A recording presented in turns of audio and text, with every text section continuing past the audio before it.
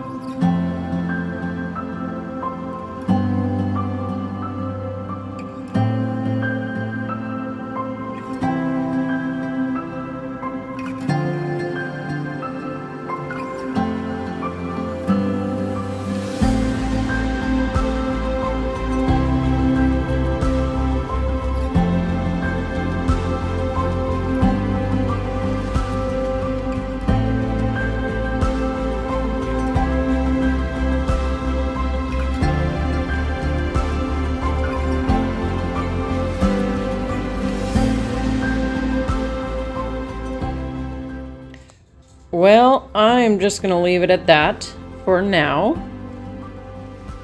Kind of thinking of some different embellishments I might be able to add to this to spice it up a little bit. But we shall see how I feel by the time it dries. One of these days, you guys, I'm gonna figure out this cell activator. And it is going to change everything for me in painting. Is how I feel. Because my weird concoction of a cell activator doesn't seem to be working for me too well. I really tried hard this time to make the consistencies of all of the paints the same so that nothing sank, which I think it did.